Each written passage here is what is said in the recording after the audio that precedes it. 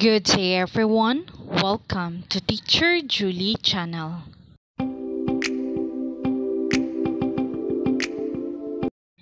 Hello everyone. We have our new lesson in Science 8 which is all about evaluating the learning.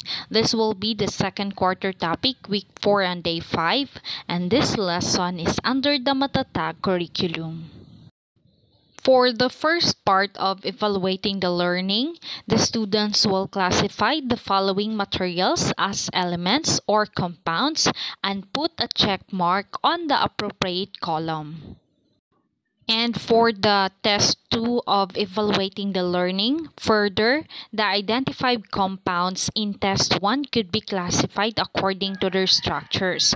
So list the name of the substance in the appropriate column.